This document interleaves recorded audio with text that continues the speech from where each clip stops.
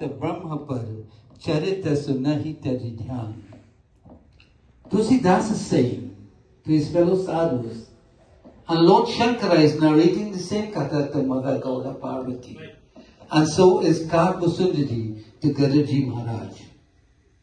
They are all listening attentively, and he is saying, my fellow sadhus, that even those people like Sanak, Sanandan, Sanatan Kumar, who are already liberated, though embodied, they are within this body, but they are liberated, they are free. He says, they take a deep pleasure in listening and contemplating upon that Supreme Sri Ram. They give up their meditations simply to listen to the glories of Prabhu Sri Ram. He says, Jai Hari Katha na karahi rati, tinake hiya pakhan. Hari Katha means the Katha of Sri Hari, of Sri Ram.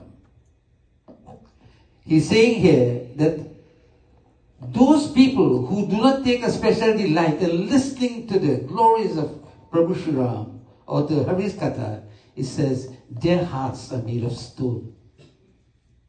Who would not listen? Who would not want to listen? Given these beautiful pair of heirs, who would not want to listen to the glories of Sri Ram's Katha? If you do not want to listen to the Lord's Katha, what are you interested in listening to? So if we are being given this beautiful pair of heirs to listen to the glories of the divine, to listen to his bhajan, his kirtans, his teachings, and that will enrich us. That is what would make us better. That is what Sri Ram is all about. That is what the installation of Sri Ram is all about. Not to be installed there, but to be installed within here. That would make the difference. When the glories of Prabhu Sri Ram radiates within the heart and minds of man, then we become liberated. We become Jivan Muktas. Tulsidas sings in Chaupai.